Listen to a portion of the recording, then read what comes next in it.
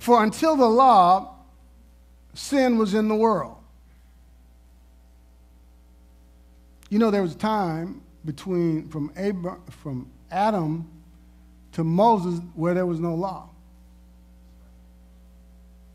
But sin is not imputed. There's that word imputed again. Watch this. Sin is not imputed where there is no law. Nevertheless, death reigned from Adam to Moses. Death reigned. Death still was in existence, but there was no law from Adam to Moses. Death reigned from Adam to Moses, even over those who had not sinned according to the likeness of the transgression of Adam, who was a type of him who was to come. I don't have time to get into this heavy, but Adam didn't sin like everybody after him. Everybody after Adam sinned with a sin nature that caused them to sin.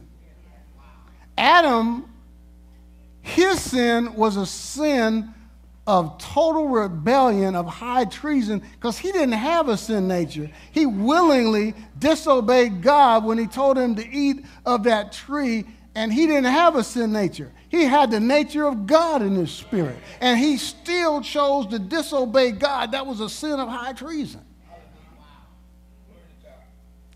And even though he messed up, do you know that God did not impute his sin to him?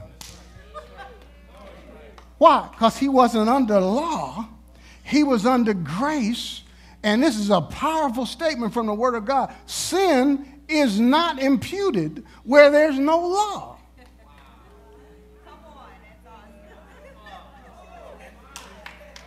Now, listen, some people think the reason why God kicked Adam out of the garden was to get him out of his presence. It was not. The reason why he kicked Adam out of the garden was to keep him from eating of the tree of the tree of life. You remember, God guarded that tree of life, that path to the tree of life.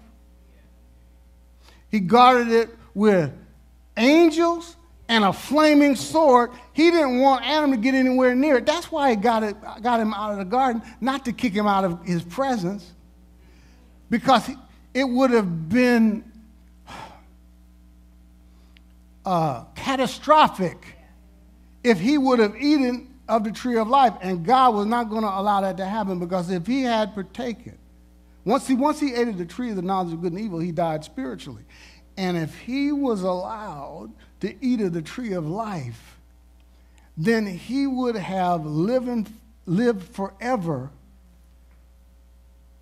spiritually dead, separated from God with no hope of redemption.